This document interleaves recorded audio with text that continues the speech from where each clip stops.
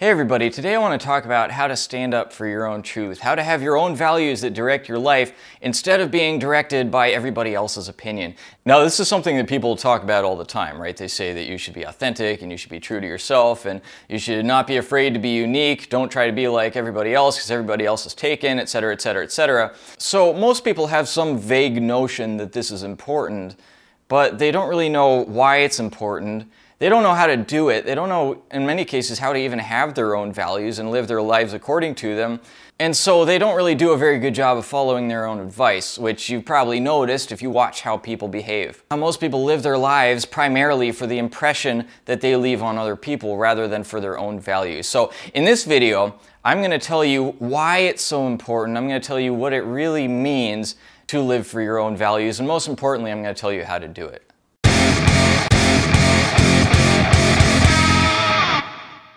I just finished reading what was probably the best book, like the most emotionally compelling book that I've ever read on this topic, called The Fountainhead by Ayn Rand. And this is a novel, it's fiction, and so for you guys that are like me and you read mostly nonfiction because you're looking to learn new things, well, don't think that you can't learn anything from fiction, because there's a ton you can learn from fiction. And fiction has this way of demonstrating principles in a way that really pull at your heartstrings a lot better than nonfiction does. And so this book really demonstrates vividly what life looks like for somebody who's true to himself and what life looks like for somebody who's not true to himself in a way that really grabbed me. So stay tuned, by the way, for my next video, which is going to be some of the best quotes from The Fountainhead. So whether you read the book or you haven't, that video is going to be awesome. It's really going to illustrate everything that I'm saying here. So if you haven't subscribed already, go ahead and do that and hit the little bell icon beside the subscribe button and choose all so you get all my notifications. So whenever I upload a new video, such as that one, you'll be the first to know. Okay, so why should you be true to yourself? Why should you stand up for your own values when we live in a society where the values are dictated to us from top down? They are forced down our throat from every propaganda outlet, and the people who deviate from those non-values that are forced on us are punished harshly in some cases. We're labeled all sorts of nasty things. We're deplatformed in some cases. We're ostracized from all of our friends who buy into the propaganda, or in many cases don't actually buy into the propaganda, but feel that they have to demonstrate their loyalty to the propaganda in order to cover for their feelings of inadequacy because they don't actually believe in it. So a lot of people would say that you should just go along to get along. And I understand the logic of that, but I would submit to you that that's not the best way to live your life. The reason that you want to speak the truth the best that you can, and by the way, you're not always going to be right, and that's okay to recognize that you speak your truth the best that you know how, and if you're wrong, then people will correct you, right? So you're making yourself better even by speaking your truth, even when you're wrong. But whether you're wrong or right, if you're speaking your truth, you have that inner peace of knowing that what's coming out of your mouth is the same thing that's in your heart. You don't have to deal with the kind of cognitive dissonance that the masses have to deal with every single day because the things that they're saying are the things that they're told to say, and they know that it's not right, it's not true to themselves. They have to deal with that kind of cognitive dissonance. That's the thing that's going to keep them up at night. That's the thing that's going to absolutely destroy their self-respect. But you are going to speak your truth, and you, as a result, whatever the society outside does to you, you get to keep your self-respect. That's worth a lot. Furthermore, if you speak your truth, you're going to push a lot of people away. A lot of fakers, a lot of people that just accept the propaganda that's pushed on them are not going to want to associate with you. You're going to lose friends. You're going to be made fun of. People won't return your calls. It's going to happen. But what you get instead is something infinitely more valuable, and that is people who are also willing to speak the truth will gravitate towards you, and those will become your friends, and those will be the people that you actually want to have in your life. Those are called true friends. Those are people who respect you for you rather than just wanting you to be a mirror of themselves. Those are going to be the people who are willing to stand by you, who are willing to support you, and perhaps most importantly of all, who are willing to correct you if you're wrong, and thereby make you a better person. So you'll have self-respect, you'll have better friends, and if you speak your truth loudly enough, you'll start to gain a following. People will start to notice. You will start to make a positive change in other people's lives because those people know that they can listen to 1,000 people that are saying the same thing as everybody else is saying, but why would they waste their time listening to those people? Right? They have nothing to offer. Most of society has this void inside themselves because they don't have any of their own values. Everything that they believe comes from outside. What they believe is what they're told to believe. So when they find somebody like you who is able to stand for your own truth, they'll do one of two things. Either they will try to destroy you, or they'll follow you. And this has a contagious effect.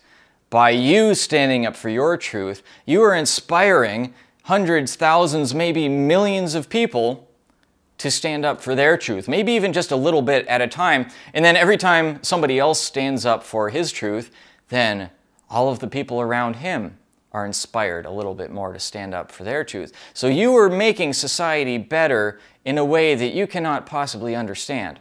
There are evil forces in the world who want to control everything and everyone. And one of the best ways that they can do that, to control the people, is to push a top-down propaganda message and enforce a compliance mechanism. And the compliance mechanism that they use is ridicule, is social ostracization, is deplatforming. We are programmed by this propaganda mechanism, which comes to us through the education system, through the news, through the media, through Hollywood. It comes to us in all of the angles of influence to get us, one, to buy in or to pretend to buy in to whatever the official narrative is, and two, to shun the people who don't buy in. And I think this compliance mechanism worked better on my generation than almost anybody else. I remember when I was in college, right? Millennials who go to college, like 67% of millennials went to college, and all 67% of them thought that they were better than everybody else because they went to college, because our parents had told us that if we went to college, that made us better than everybody else. So if you think about it, 67%, that's 2/3, that's the majority of our generation went to college, and the majority of people think that they're superior to everybody else. How does that work, right? The average and below average people of the population all took the same track so that they could feel superior. It's funny, I think maybe sometime in the past it was actually true that the smartest people went to college, but now college is kind of like an intellectual stamp on mediocre minds, that the people who are the most unremarkable in every way go to college so that they can have somebody else validate that they're better than everybody else. Anyway, in my experience, when I went to college, and yeah, I got duped into it too, was a huge amount of pressure to conform. And I didn't conform, and as a result, most of the friends that I had in college don't want to have anything to do with me anymore. And I admit that I have some of the blame for that because I was pretty abrasive about it. You know, I was very reactionary, which is something that you have to learn to mitigate, because when you realize that everybody else is just a mirror of the propaganda that they're told, you have complete disdain, you have contempt for those people, and you act really abrasively. You have zero respect for them, and you just want to lash back at those people because they're so pathetic. But you learn with time, hopefully, that being abrasive isn't really helping your cause, right? That these people are lost and they need help, and if you want to help them, being nasty to them just isn't going to do the trick. So anyway, I fell into that. I was abrasive, I was nasty to people because I had zero respect for them because of their lack of authenticity. So you don't want to fall into that trap either, but the point is that this mechanism is something that exists for a reason, that it's a top-down tool for the people who run society to force compliance from all of us little peons. And school trains us to do this, right? I mean, I talked about in this video how school is basically compliance training. School is training you to sit down, shut up, and follow directions. That's what school is, and it's 12 years or more because they want to beat any possibility of dissent out of you. And then they also train you to do this to other people. If somebody else stands up for something that's against the status quo, that's against the conventional belief that they've forced on everybody, then you are trained to beat that person down, to ostracize that person, to ridicule that person, to fire that person from your company. Whatever you can do to harm that person so as to discourage dissent in the future, that's what you're supposed to do. It reminds me of a few months ago, I was in Brazil, and I was talking to a woman who had a 16-year-old daughter. And this woman was expressing a belief that she had that was very politically incorrect, and she was saying it in a near whisper because she was afraid that her teenage daughter was going to overhear. So think about this. This is a parent, a mother, who is afraid of the disapproval of a teenage daughter. But that's exactly how the system is set up.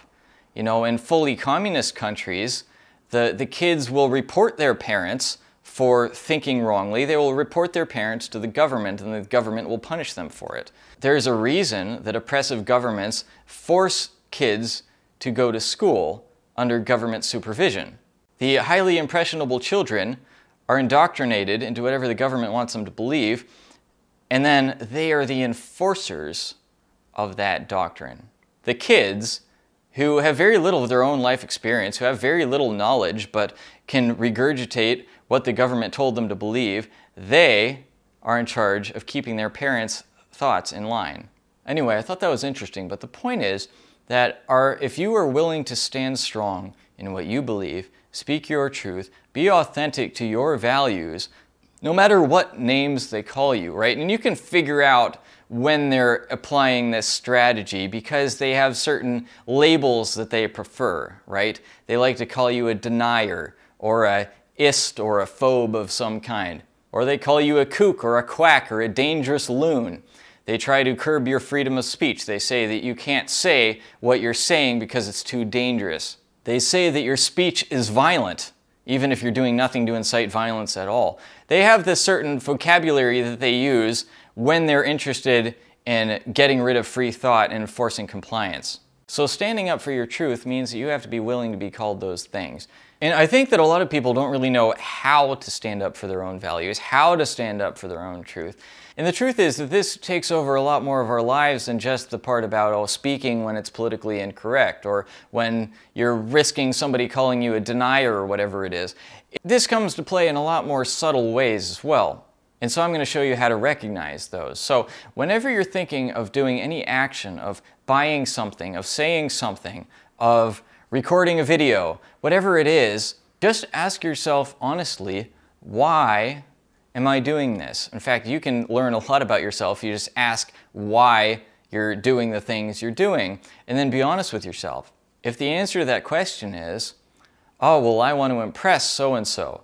Oh, well, I want people to think I'm smart. I want people to think I'm funny. I want people to be jealous of me. I want to show so-and-so that I'm better than him.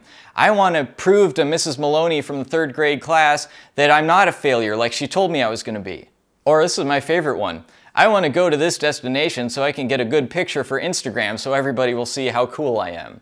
You see the common thread with all of these. It's, I am doing what I am doing to affect how somebody else thinks towards me. In most cases, it's not even people that you care about. It's not even to help other people. It's just so that somebody thinks that you're cool or you're smart or you're well put together. When you start to take a little step back and notice why you're doing the things you're doing, you might just find that you're doing everything for everybody else's impressions and doing very little for yourself and for your own self-respect.